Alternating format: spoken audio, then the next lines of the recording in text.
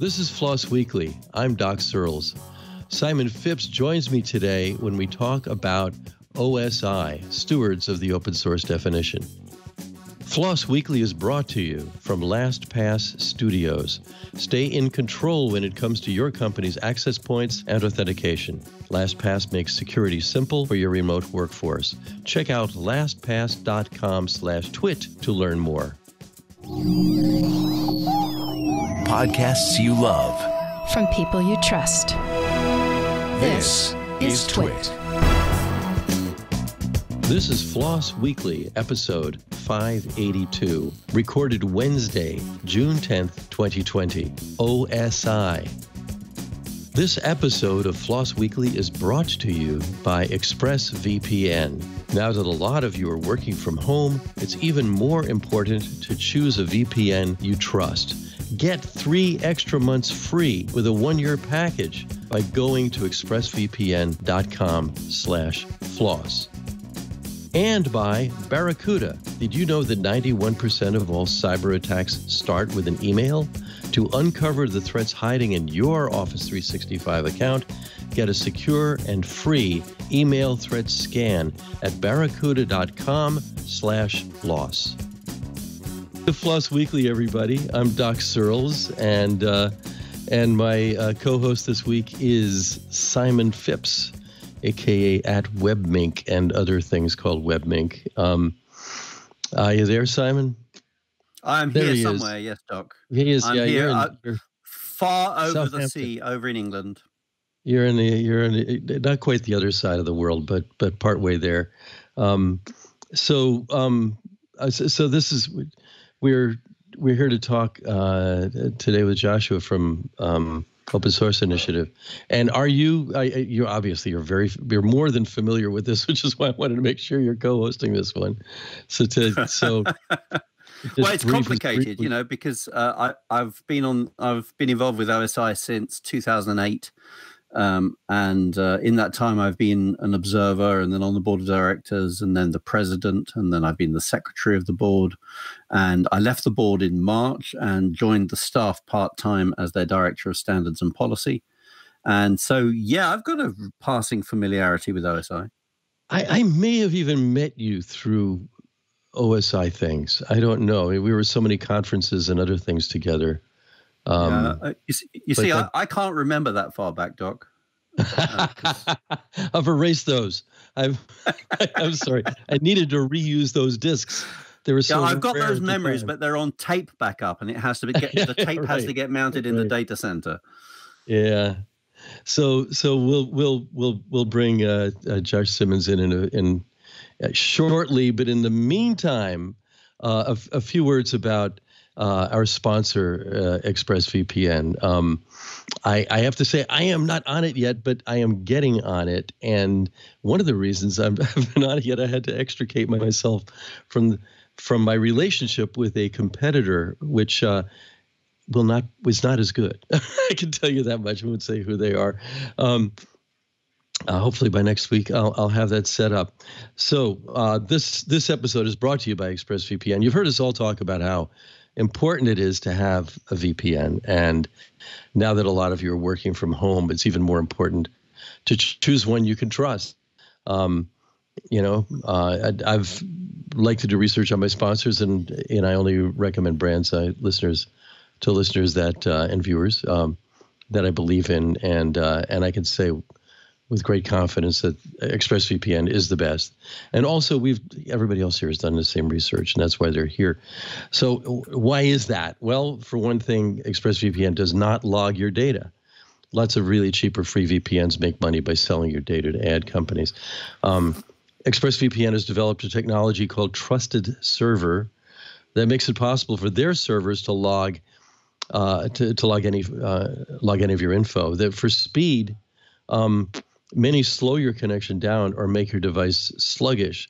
With ExpressVPN, your internet speeds are always blazingly fast. Even when you connect to servers thousands of miles away, you can still stream HD quality videos and participate in chats and other things with zero lag. Something else that really sets ExpressVPN apart from other VPNs is how easy it is to use.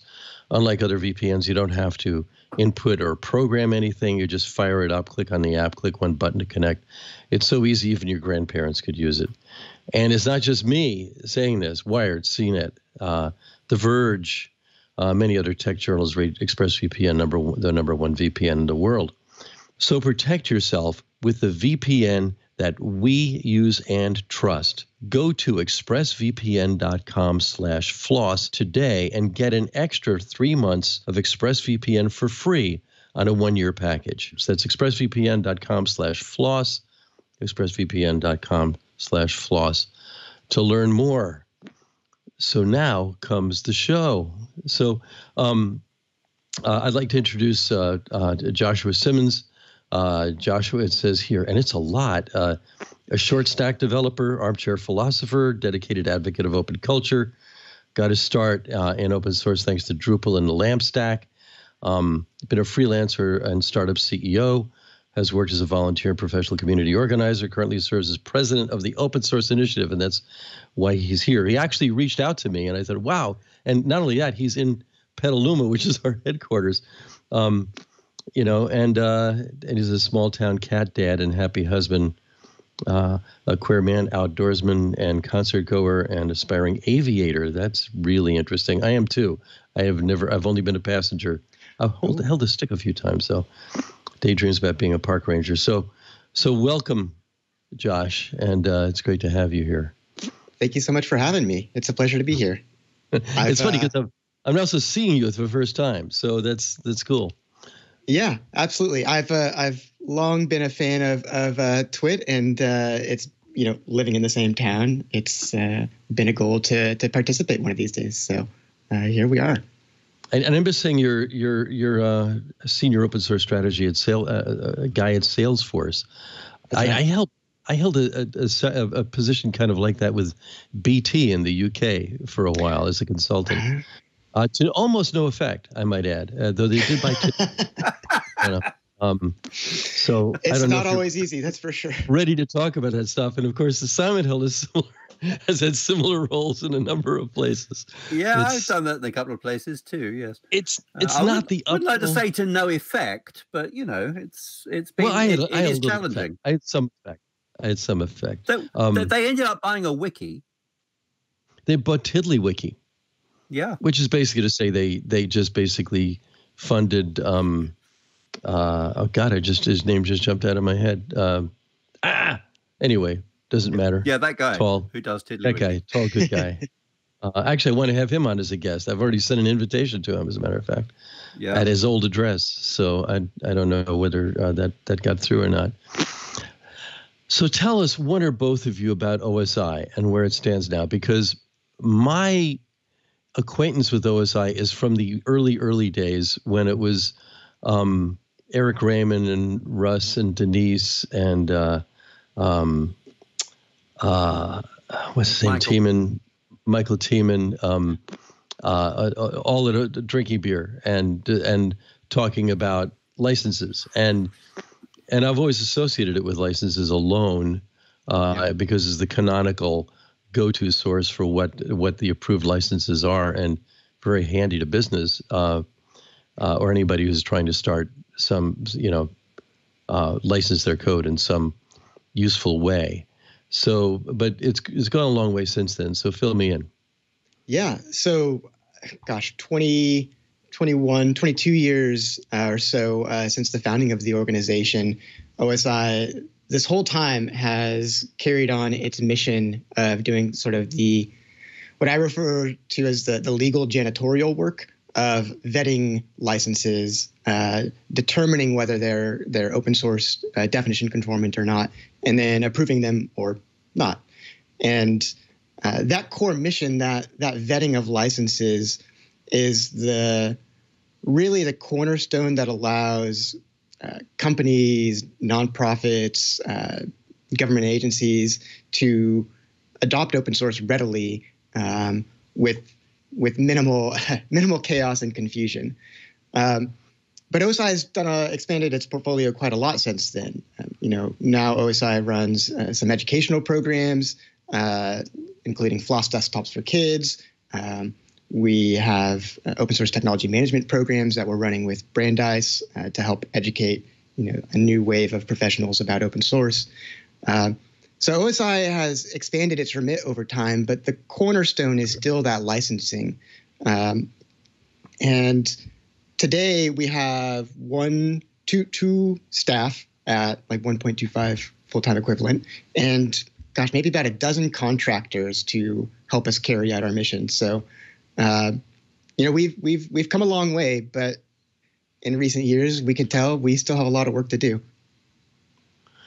And it's a nonprofit. Is it a 501c3 or what breed? That's right. of?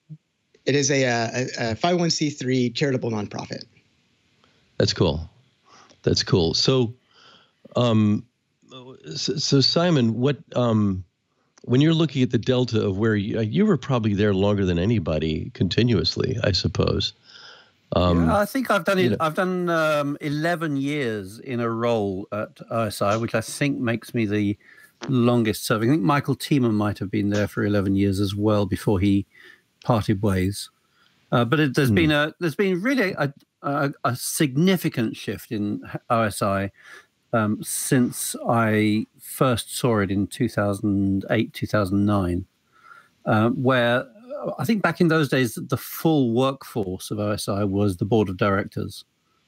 And it became obvious to us in maybe 2009, 2010, that wasn't going to survive, that if we were going to carry on doing this, what Josh describes as janitorial work on licenses, that the people who did that needed to be able to reside in an organization that had longevity, and that licensing alone wasn't enough to help you recruit new people in to do that, because honestly, licensing isn't very interesting. That's not to say there aren't people who can have big fights about it, but it isn't really very interesting. And what really makes a difference for OSI, it actually isn't the licenses so much as developers having the confidence that the license that's on the software is sufficient for them to get on with whatever they want to do with it without having to ask anybody else's permission or go do any negotiations. And so OSI has got to be have a stable group of people who make unsurprising decisions about the bona fides of licenses. And we realized that function couldn't survive on its own anymore. It needed to be sat inside an organization that did other useful things. And so since about 2012, we've been gradually switching OSI over to a model that is, first of all, democratic, it's stakeholder-led. Secondly, that has functions other than licensing. So at the moment, it's doing standards and policy work. It's doing PCs for kids. That's recycled hardware running free and open source software. It's doing license approval. It's doing a graduate curriculum in open source management. And all of those things provide a context. And then all of those things are in the hands of staff or contractors who keep them rolling, even though the cast of actors on the board of directors is changing. So where we are today, the organization Josh is running is really quite different from the organization I joined in 2009. It has a staff. It has functions other than licensing, which are very effective, successful, and global. It has a much more global reach. It's much more aware of the need for being inclusive and for also being international. And so I'd say it's a completely different organization to the one that I picked up. Yeah. So Josh, you must have ambitions for it, and so let us know what those are. I mean, it looking out 1 year, 2 years, 5 years, or just conceptually, how does this thing grow? Do you want it to grow? I mean, a lot of things you don't want necessarily to grow. A lot of nonprofits are stay small to begin with, or a certain size. But yeah. Where's it going? Where are you going to take it? So I don't have a hugely expansive vision for OSI. My hope is really that we can grow the staff of the organization so that it no longer relies on volunteer labor. Because we are staff, but we still do rely on volunteers for some of our relatively core operations. And we know we need to get away from that for the mission to really be sustainable. So we want to add a few more staff. We want to do a little more fundraising in order to support that. But we're not talking about becoming a massive organization, because there's really not a need for that. Now, that said, there are questions and discussions in open source that OSI has not been a part of that we would like it to be a part of going forward. In the last few years, we've had Heartbleed, which and a number of other severe vulnerabilities that revealed some of the gaps and vulnerabilities in the open source infrastructure that we all rely on. And so part of that has been the discovery that, some maintainers just aren't well supported. And what can we do to support them better? In recent years, we've also had we've had people rediscovering source available licensing and the open core business model. And we've got VCs who are trying to redefine open source. And we've got activists who are trying to redefine open source as well for completely different reasons.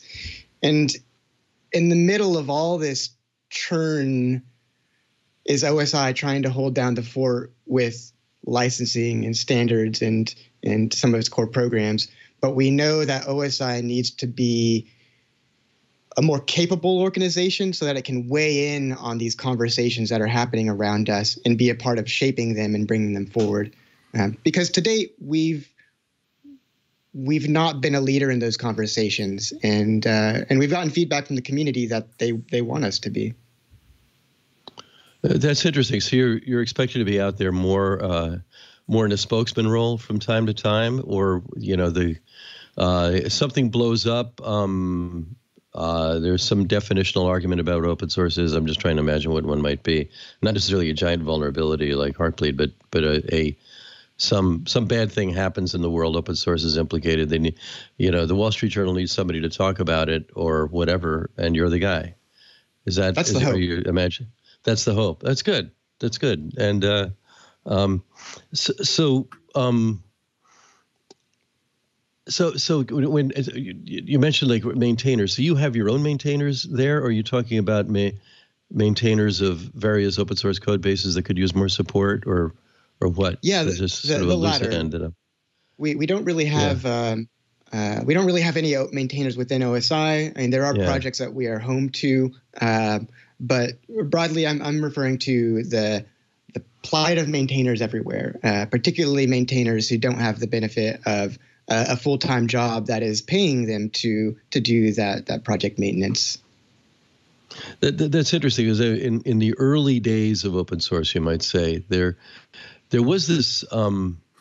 It really happened mostly with IBM. I remember talking to a bunch of IBM people about this way back when. Dan Fry, in particular, who ran an IBM division, and who told me that it took him 6 years, or it took IBM 6 years before they realized they could not tell the maintainers that that were working for them of the Linux code what to do. That in fact it was the other way around. That I mean, they had some person that was really employed to do A, but what they were really doing was L. And they maintained file system, or they maintained some module,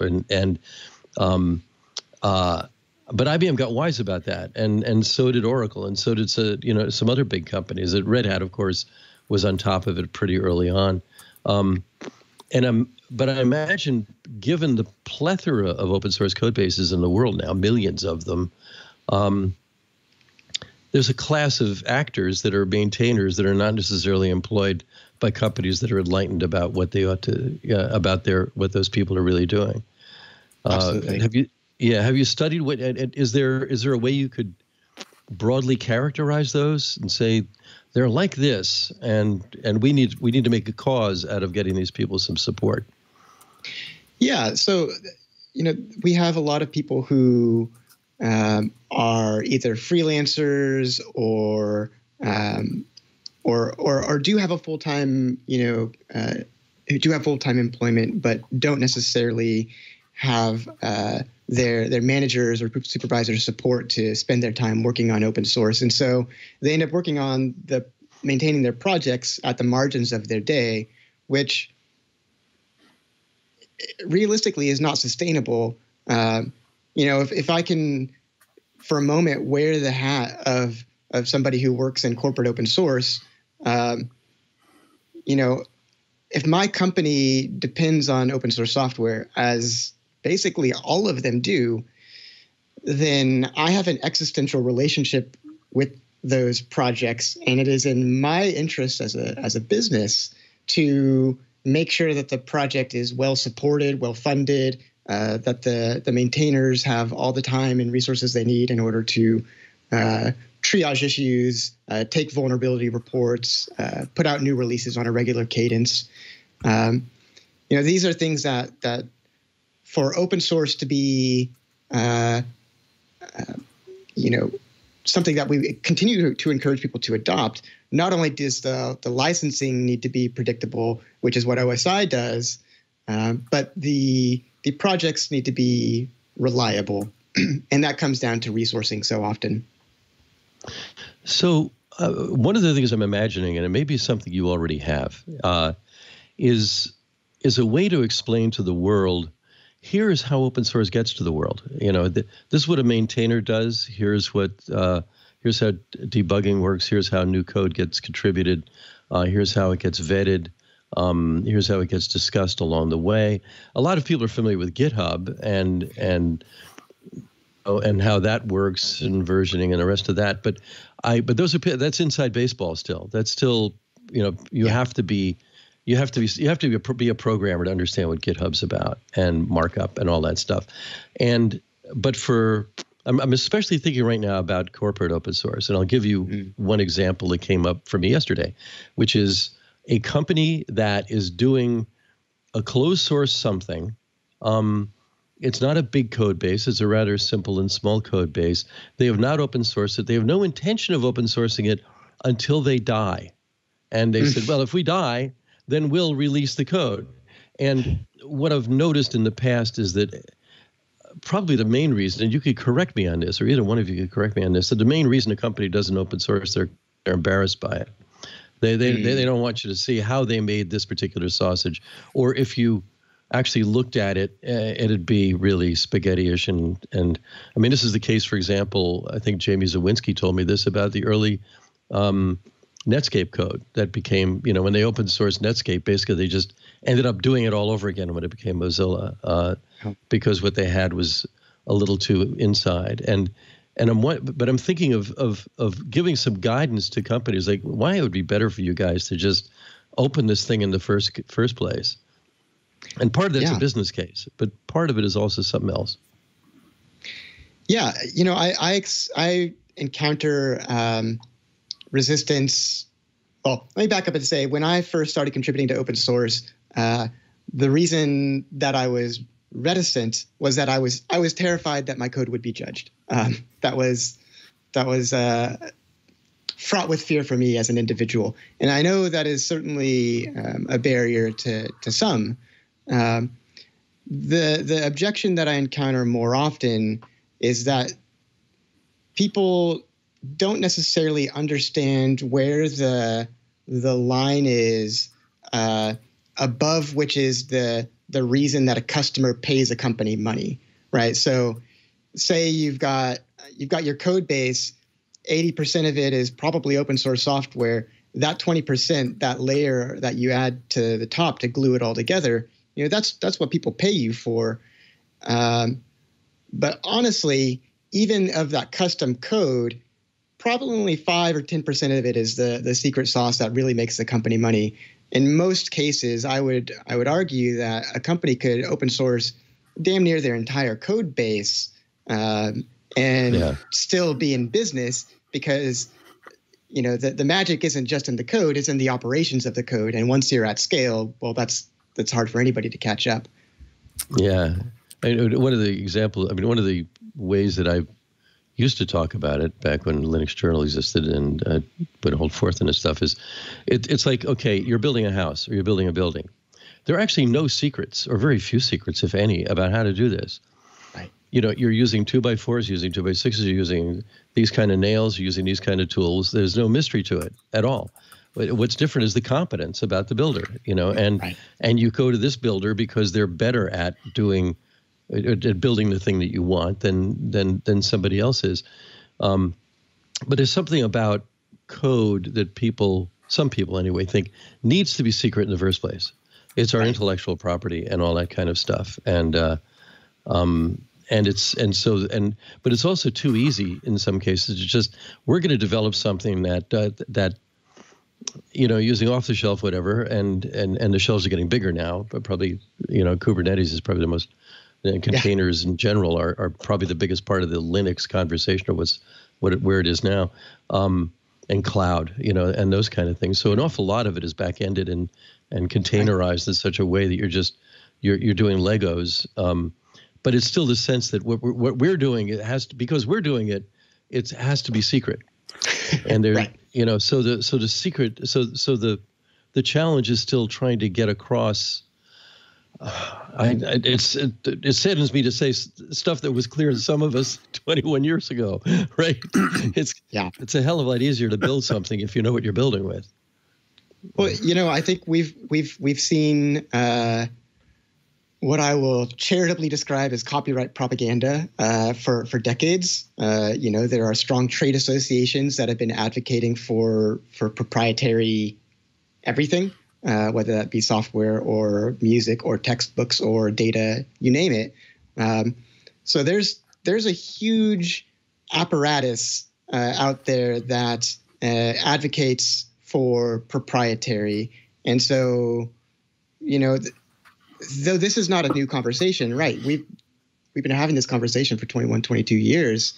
But the fear, uncertainty, and doubt is strong. And, you know, I think that's a hangover we'll be getting over for a long time. Yeah. And even more than that, you know, proprietary licensing is viral licensing. You know, once you let a proprietary license into your code base, getting it out again and stopping it from spreading its effects to all the rest of your code is really tough. So while I was at Sun, I was involved in open sourcing our whole software portfolio. And the big challenge there was going back through the history of all the software and going and negotiating new licenses for all the stuff that we wanted to open up. And once you've allowed stuff in that's under proprietary licenses that can only be changed if you go and negotiate with the copyright holder, the viral effect spreads and spreads and spreads. And, you know, that viral effect is completely different to the permissive nature of all open source licenses, be they copyleft or be they non-reciprocal. Open source licenses let you do whatever you want without having to negotiate with anybody, whereas proprietary licenses, they're viral and they're sticky, and getting them out of your system is really expensive. So I think one of the reasons people don't open source things is because of that, because actually it's really expensive to open source something that's got nasty, sticky, viral proprietary licenses in it. And you have to justify the expense to somebody. You know, it isn't just free to open source something. You've actually got to go and unpick all the damage the proprietary licensing did. You know, that just a quick thought about this. I mean, I'd like to get your thoughts on it before we go to the ad. I love this metaphor that it's a virus, and I think it's a really good sell. But it seems to me what you're dealing with. Okay, you've got a company, and what open source does is it's organic. Okay, it's real. It's from nature. It's from human nature, where you bring in some proprietary code, you're suddenly dependent on something that's almost prosthetic, right? It's kind of like the way Anakin became Darth, right? It's like just add these parts that aren't really yours, and somebody else made them, you know, and you're dependent on the vendor of that, and it's not really yours, and it's weird. I think it's hard for companies to get their head around because they want that throat to choke and that kind of thing. A terrible metaphor right now, but I mean, but that's an old one. You know, I want one throat to choke because I'm dependent entirely on vendors. But I'm sure in a lot of cases somebody could pull out Red Hat and put in something else. They're dependent on Red Hat as a company, but they're dependent on their services more than the code itself that's underneath. Right. I think that speaks to the style of procurement that companies are most used to. They're used to paying a license fee and then having an account manager or a consultant or somebody who they can hold accountable for when things go wrong. And there's something, intuitive about that gives companies a lot of comfort.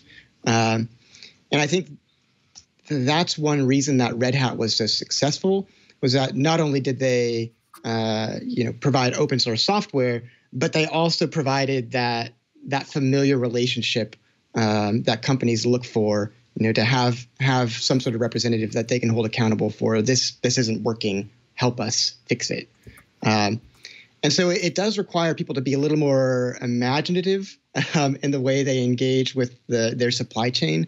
But it's just a different kind of expense, right? Either you are in a revenue sharing agreement with this proprietary software company for the rest of your company's existence, or you have open source software. And yes, there's an expense associated with helping to support that project community on an ongoing basis.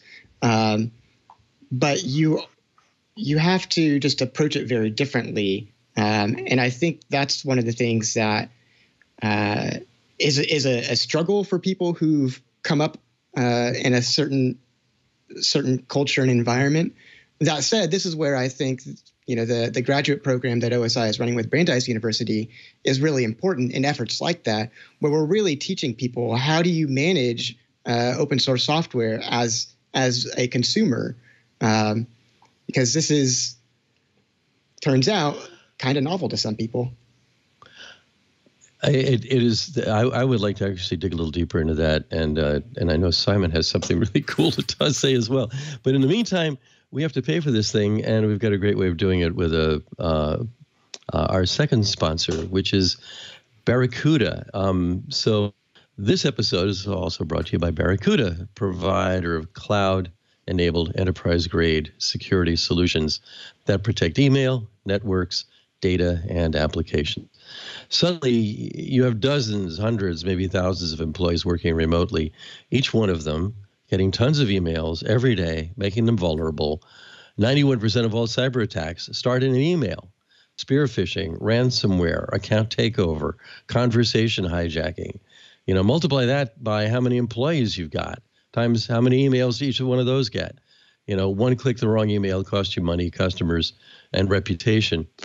Barracuda's researchers have seen a steady increase in the number of coronavirus-related spear phishing attacks since January, and they have observed a recent spike of 667% of this kind of attack since the end of February.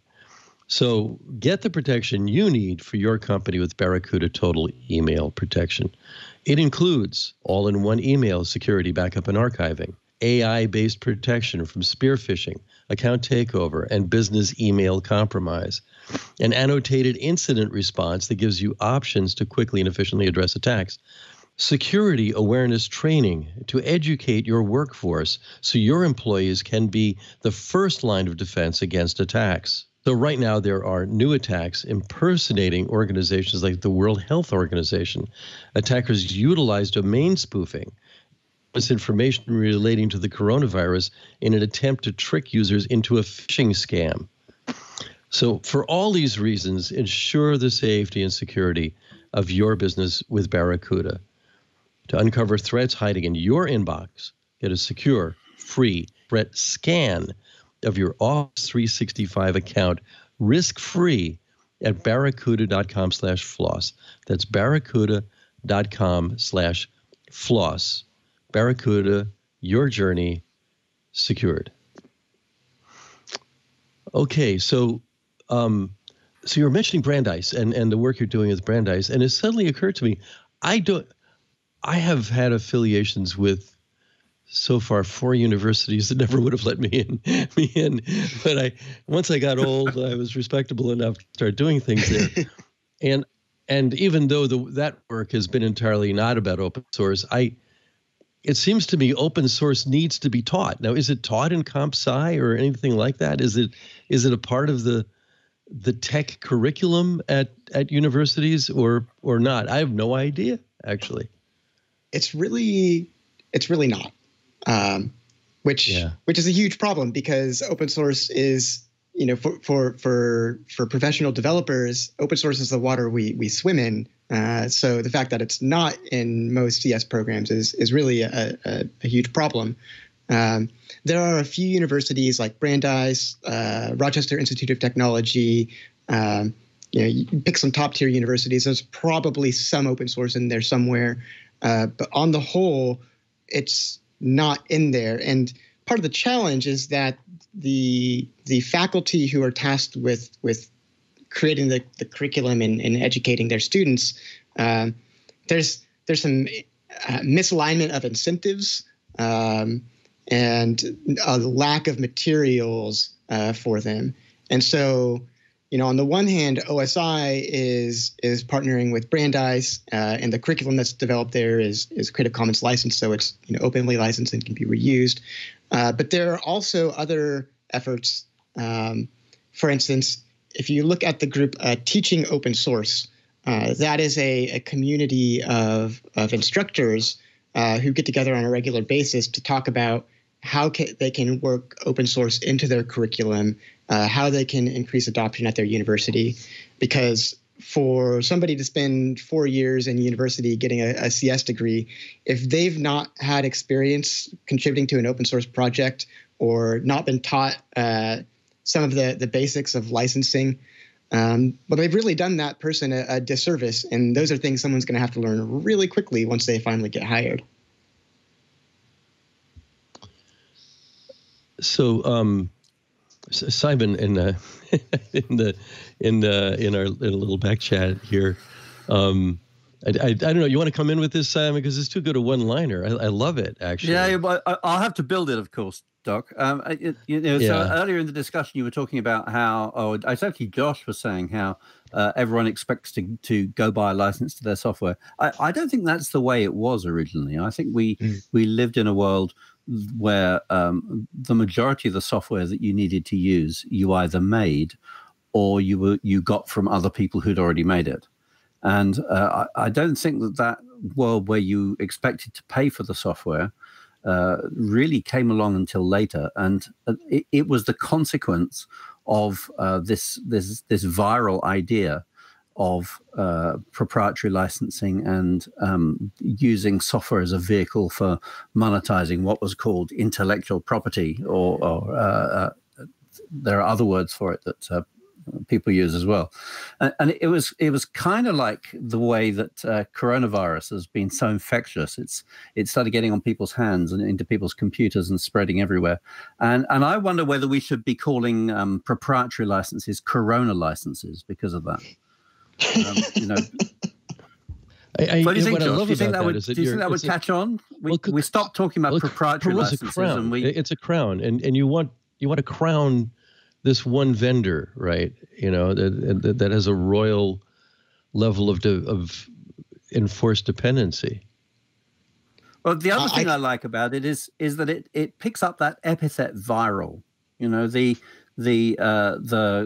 corporate world has tried to smear the GNU General Public License with the idea of viral for many years. It's a completely misplaced term because nobody forces you to use GPL licensed software. Nobody forces you to add to it with your own code and to release it to other people. It's something that you do as a reciprocal gesture to the freedom that was granted to you. And I'd like to turn around that viral word and instead make people realize that it's proprietary licensing that's viral. So I think we need to start a campaign for calling proprietary licensing corona licensing now. I think you've got the makings of a very effective reverse FUD campaign right there. That's perfect. It is. Yeah. I mean, reverse FUD is helpful, and there is FUD to be had. I mean, there's something the other to be thing, Doc, there. that's worth pointing out here is that, a significant change from OSI when I joined it is that OSI today is actually on good social terms with the Free Software Foundation and the Free Software Foundation Europe. And I think there's a lot of people who will be quite surprised to discover that. But it turns out that there is much more that unites us than anything that you could find to divide us. And although that slur of calling the GPL viral was used for a long time as a divisive tool in our free and open source software community, today we compare notes and we collaborate where it's reasonable to do so, and we share the burden of work. So one of the things I do in Europe is I work with the FSFE's public policy group, and we share the work of responding to the huge tidal wave of public policy initiatives that could harm open source. And so Josh, as president of OSI, has inherited this mantle of being a peer with the leaders of FSF, of Software Freedom Conservancy, of the Free Software Foundation Europe. And fortunately, he seems to actually like those people as well. I think you do, don't you, Josh? Yeah. Oh, yeah. Oh, yeah. Yeah. I think go for it. One thing that's so important for us to keep in mind is that these organizations, Open Source Initiative, Software Freedom Conservancy, Free Software Foundation Europe, all of these foundations are nonprofits. And while some are a little larger than others, none of us are huge or massively resourced. And so we have sort of this alliance of nonprofits that are taking on a pretty significant mantle, because suffice it to say, the interests that promote proprietary software are very well moneyed. And now that said, there's a lot of money in open source now as well, and so there's a little more tension there, a little more pushback. But on the whole, OSI needs to have a good functioning working relationship with these other foundations, because there's no way that any one of us could do this alone, not with the way that we're resourced. That's interesting, because I think there's a small nonprofit, it kind of like OSI was in the early days. It's a board right now that I'm involved with, and a big part of what we're doing is cooperating. We do one thing, other overlapping organizations. It's kind of like you vend a thing, but instead of getting a lot of overlap, you kind of push. You see where can we not overlap, that we can complement each other, and it's very friendly, because people on the outside are just looking for help. They're just looking for making sense of the world. How can you do that? And so what OSI advocates and works toward doesn't have to be exactly what the FSF or the Software Freedom Conservancy or any of these other ones do.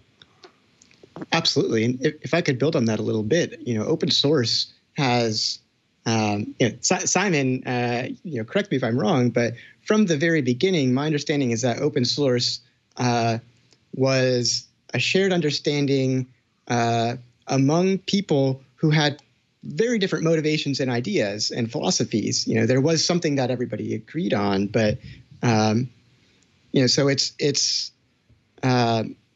OSI's role all along has been to convene a lot of different types of stakeholders around a shared understanding. And so I think, what you described there, Doc, sort of operates on a few different levels. OSI itself is convening stakeholders with different wants and needs, but ultimately who all can get behind the open source definition. But then, the next layer up, as we collaborate with Software Freedom Conservancy, for instance, there's the common ground that we have, but you're absolutely right that once we've identified that common ground, we can each sort of take ownership of the things that are different and push on those, so that we have less duplication of effort, frankly, and we need that for in order to rise to the challenge that's in front of us. So I'm curious about how the collaboration works. Do you have something where, say Bradley Kuhn at the Freedom Conservancy says, we're not taking this one. Can you take it, Josh? Or vice versa? Is that the kind of thing that can happen? Yeah, sure. Bradley and Karen at Conservancy are dear friends. They were at my wedding a couple of years ago, and so we have a very free-flowing line of communication. We will often consult each other about issues of mutual interest. Because we run in different circles as well, we often will exchange information to make sure that we have a more complete picture of the world we're operating in. I would say, though, that the collaboration is still young. And OSI is still going through a very formative stage of figuring out the way that it operates. And so right now, while it's sort of like, we'll trade private messages on IRC just as needed, the hope is that as OSI continues to professionalize and staff up the organization, that there will be some sort of institutional lines of communication that we can use to work together. But right now, it's really, relationship based. Every now and then we do have some collaborative activities as well. So we collaborated over some amicus briefs to the Supreme Court on a couple of cases. In Europe, we've collaborated on their public money, public code campaign. What tends to happen is I get a message from Alexander Sander, who's the public policy guy at Free Software Foundation Europe, and he says, we're doing this activity. Would you like to sign on to it, or would you like to advertise it or promote it? Or I will spot something happening in the European Commission's campaigning activities, and I'll tell FSFE, look, I've seen this happening. Maybe you should take some action about it because it looks serious. There isn't really a formal setup to that, though. That's much more based on relationships and on an understanding of what each other's interests and capacities are. And I think that's good, actually. I'm looking at formal relationships with standards bodies at the moment, and I would much rather have friends than memorandums of understanding. It's a fair point. So we're getting toward the end of things here, and we have one of our standard approaches is to have just three last questions. The first is there anything we should have asked that we haven't asked yet, or that you'd like to bring up? Yeah, there's one thing that has been a really recurring theme for me over the last couple of years. A lot of people are surprised to discover that the open source initiative exists, that there is such a thing as the open source definition, and open source is so ubiquitous that it means something different to everybody. And what I want people to know is that open source, though the open source definition is about licensing, the licensing is just a means to an end to the open collaboration, the open governance, the style of community organizing that we often describe all of those things as open source. And it's because they are very closely related.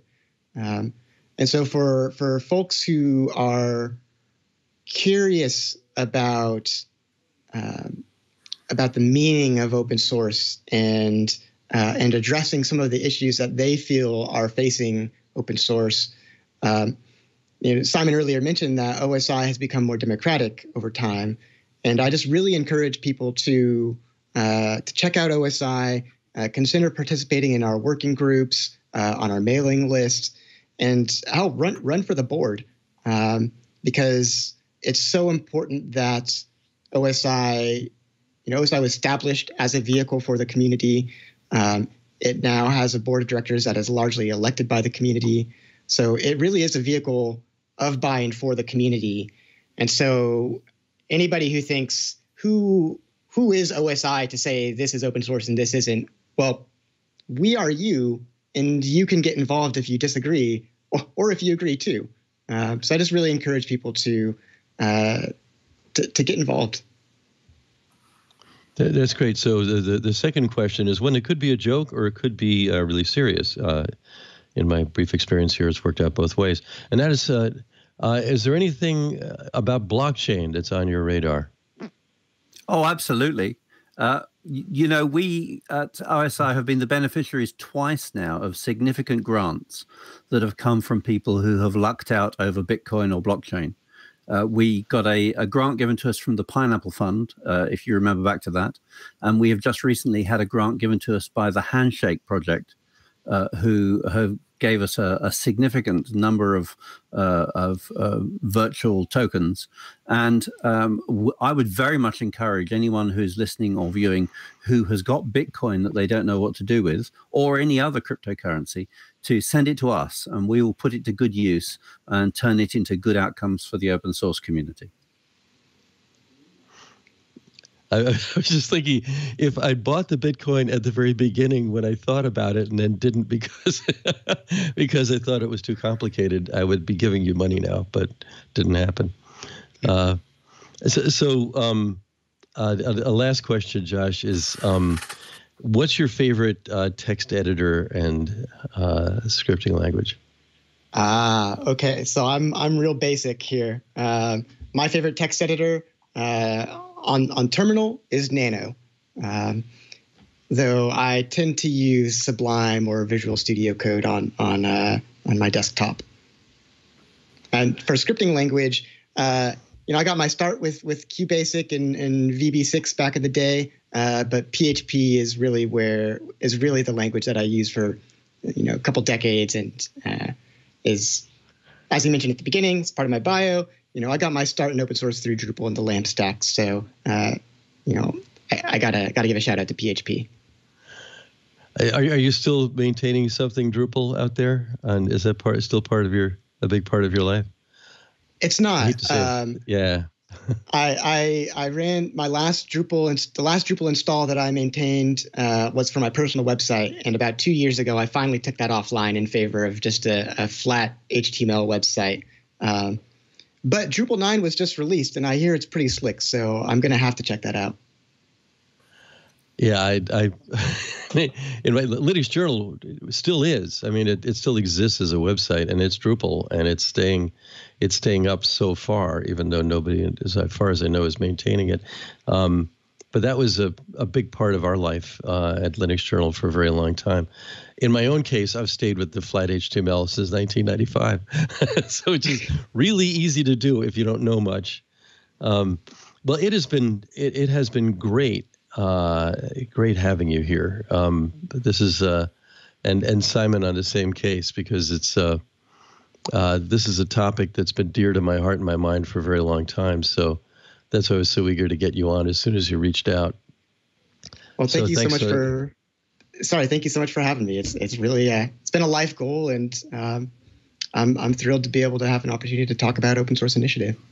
So Josh, where can people find you? I know I'm obviously at OSI, but can you get more specific than that? If people seeing this want to say, I got to talk to that guy. Yeah, so you can find me on Freenode IRC. My handle is blue somewhere. You can find me on Twitter at Josh Simmons, Facebook, LinkedIn, also Josh Simmons, or just joshsimmons.com, where you will also find my email address. Fantastic. I appreciate that. And I want you to join us next week when the show will be with a good friend and colleague of mine, known to the world mostly as Identity Woman. It's Kalia Young. She co-organizes the Internet Identity Workshop with me. So thanks so much, and we'll see you next week. Hi, I'm Jason Howell, host of All About Android, where each week I'm joined by Ron Richards, Florence Ion, and a rotating crew of Android journalists, developers, and enthusiasts, where we talk about the latest news, hardware, and apps for the Android faithful. You can subscribe by going to twit.tv/AAA or find the show in your podcatcher of choice. That's All About Android.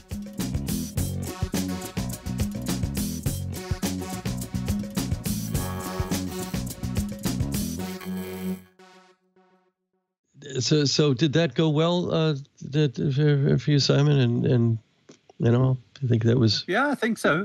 We're going to start the new campaign about Corona licensing. Yeah, I love that. Yeah. No, I thought that went great. I was able to get across a number of things that I think are sort of important messages for us right now. Yeah. Something else, by the way, that threw me off a little was just that we had a juggle of a future guest, and I suddenly thought, oh my gosh, did Kalia swap out and we're going to have somebody else now, and I don't have that down. And that very hard for me to, I'm not a multitasker. And that's, I'm kind of a monotasker. I can really focus if it's a monotask. Multitasking, not good at that. Right there with you. When they introduced multi-threading, you never did get upgraded, did you, Doc? No, I did not. No. I'm on. I was written in machine way too long ago. That's the end of it. There's no swapping anything out with this. There's no firmware upgrade. It just kind of degenerates over time.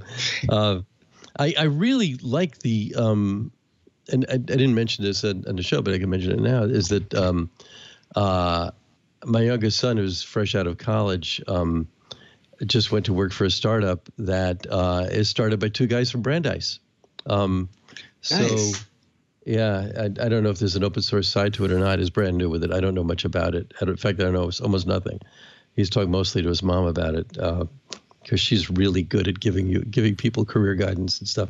But clearly, you know, Cody people do graduate from Brandeis, and so there's probably and I really like the idea of open source making it into the curriculum, into curricula, and comp sci. That's really a good point. I mean, you know, it's actually our second attempt at that as well.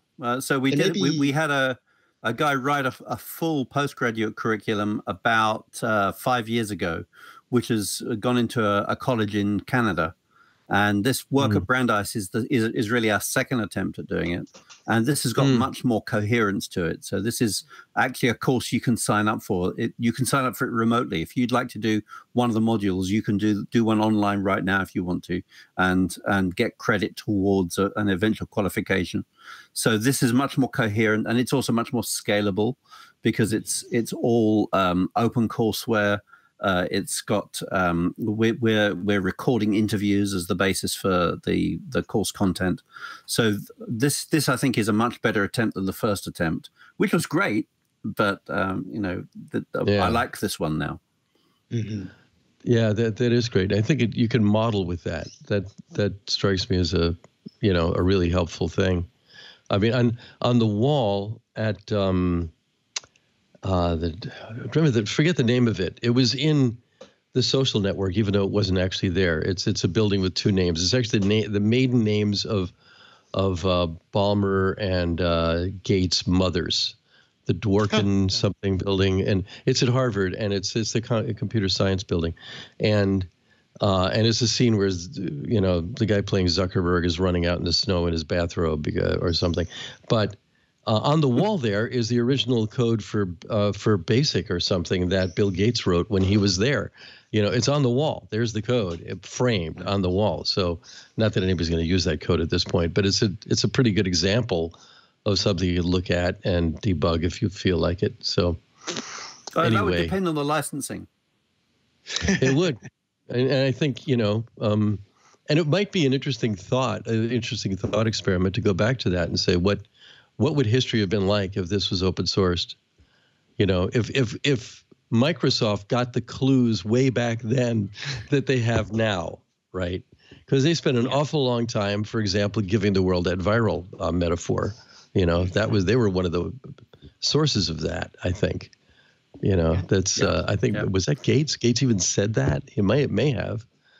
I lose track of who it was that came up with that genius thought, but it's one of these typical psychological projection things. You know, you brand your opponents with your own biggest problem, and that's what I think that viral licensing phrase was really all about. It was, you know, I've tried to unpick proprietary code from Sun, and it's a hell of a job. You know, you have to invest a lot of legal money, a lot of technical money in unpicking it all. And I'm sure that whoever coined that expression was sitting there on top of a great big pile of proprietary license stuff saying, hey, I'm never going to get this undone. I you know, because its tentacles reach everywhere. And then you're letting that thought project out into what they saw happening in the free world. Yeah, and there are these sort of in-between things that happen, like with Solaris. I mean, I remember, Sun OS was the predecessor, right? Wasn't it Sun OS? It was, yes. Yeah. So I remember sitting in meetings at Sun, Spark International meetings, actually, because I kind of ran that in a way, where they were talking about trying to mush it together with AT&T's SVR4, System 5 Release 4, which is the orthodox Unix of its day, right? And moving those two together, but not even as open source. Open source wasn't even on the map yet, exactly. But later they went through that with Solaris. Which I guess is still used somewhere, is it? I don't even know. Yeah, so Oracle are still using Solaris as the operating system for their appliances. They have a load of Spark-based hardware that they sell, and they're using Solaris as the operating system for that. But it's also still got a life. You know, going open source, it became a thing called Illumos, and Illumos still has a life as well out there. There is still an Illumos community. I was reading today how OpenPCB has just been ported to Illumos, so people can use it on their Illumos systems. So once you've made something open source, you can never unopen source it, even if you're Oracle. Yeah, well, I mean, old code does continue to live forever. Some of it, you know, I mean, we still have fax machines, we still have COBOL, we still have dot matrix printers. You know, you still need to be able to do things that only those things do.